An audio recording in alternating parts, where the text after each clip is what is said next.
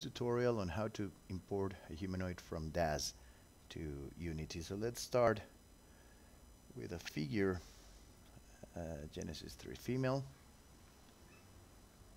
Everybody has that. Now let's add some clothes and hair, and that's it. That's all we need. We can actually change the pose or something, but we don't really need to. So let's file, export. Be sure to use Autodesk FBX. I will overwrite this one. Let's name it female FBX and save. This will open up a dialog with options. We only want to export figures. We don't want to export cameras, morphs, or anything like that. So let's make it a FBX 2014 binary. Let's embed the textures. The merge, diffuse, and opacity textures will convert the textures to TIFF files with transparency, which is better handled by Unity. So anyway, we will need to fix that later. Let's accept and start exporting. We'll need to fix some textures later on. So that's pretty much everything we need from DAZ. Let's go to Unity and let's import our FBX. Here it is, female FBX. Import.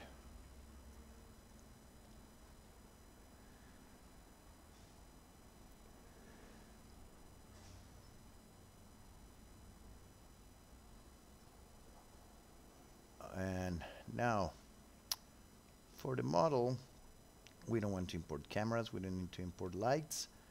Let's optimize mesh. Let's not generate colliders for now. And import visibility, yes. And that's pretty much it for the texturing. Import the normals, calculate tangent space, everything is fine with the defaults. On the rigging, it's a humanoid. Be sure to select the humanoid. And under animations, we don't have animations, so let's apply this. And that's all we need here.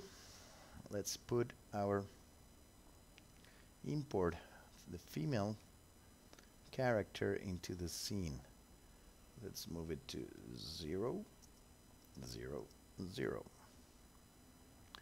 Let's put a plane here.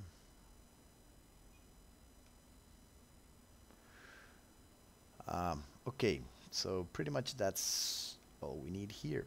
Now let's create a animation controller. Let's name it female control. Now if we press the play button here, nothing happens because we don't have an animation yet. We don't have animations indeed, so let's import some animations and let's import the package characters from Unity's. All we need here is the humanoid animations, and those are under characters, not under the first character, not under rollerball, but under third person character animations. That's what we need. So let's import that.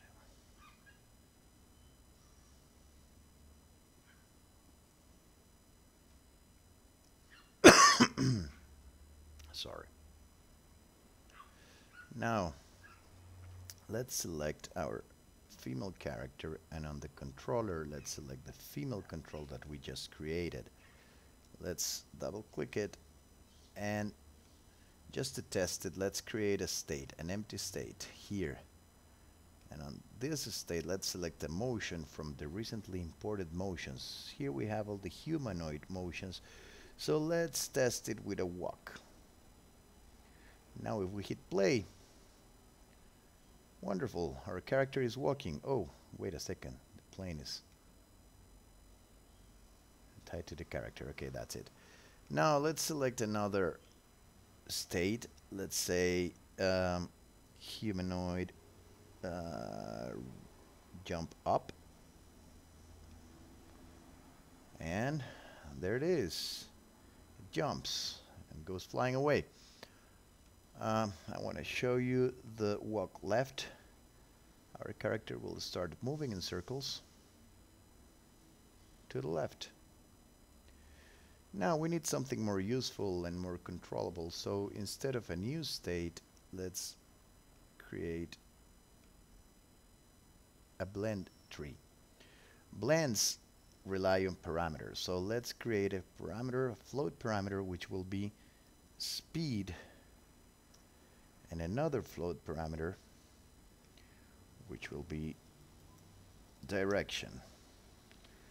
Here under, double click the blend tree and let's select the blend type will be 2D freeform Cartesian or whatever however you say that. The first parameter will be direction and the second parameter will be the speed.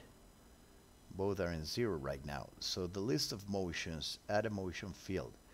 The first motion will be idling, humanoid idle. It will be doing nothing at position 0, direction 0, speed 0, will be idling at a speed of 1. So let's try that. Play and our character idles. Now let's add a motion here. Add motion field and let's select walk. Walk. Now the position for this, the direction will be 0 and the position will be 1. So when you move the direction to 1, it will blend to the animation of walking. Now let's create another one. Let's make the character walk backwards. Add motion field, humanoid walk. At the position direction 0, position -1, it will animate the walking but backwards. So here we have our blend tree and here we have our controller. So let's script this because we want to tie it to something. So let's, here under the female character, let's add a script. And let's name it female behavior. Create an add. So now let's work with our script. Let's access the animator. So let's create private animator. Let's call it anim. On a start, we will instance it or get the object. So let's say that anim equals to get component of the class animator.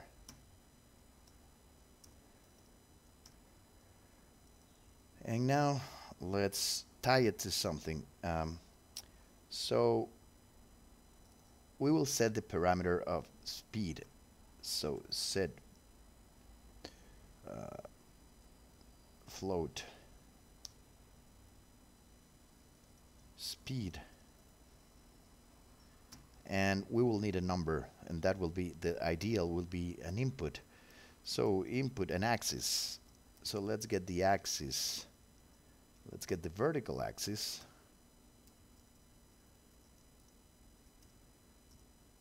Let's save our script. Let's go back to Unity. Click on play. And you see our character is idling there. If we click the up arrow, whoa, it starts walking. And it starts walking backwards. That's because the axis is moving from 0 to 1 and 0 to -1 when you click back. So that's what moves the character because we're changing the speed, as you can see it in this area here. Here, the speed is changing with the axis. Check it out.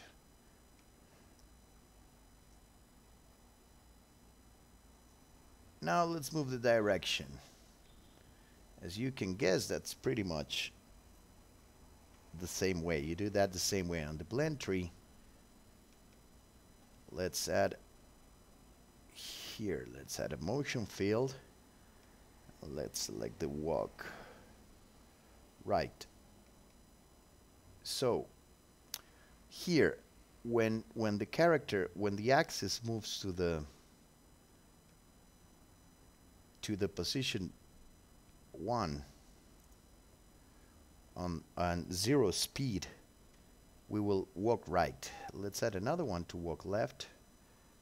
Add motion field, and when the character is at -1, 0, it will walk left.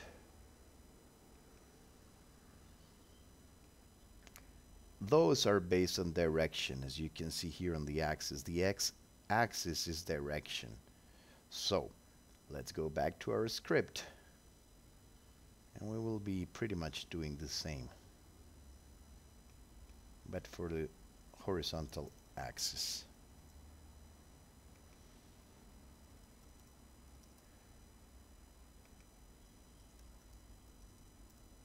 Horizontal, let's save.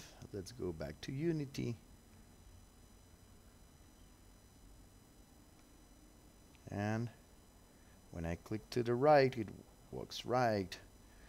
Click to the left and it walks left. And if I click forward, it walks forward.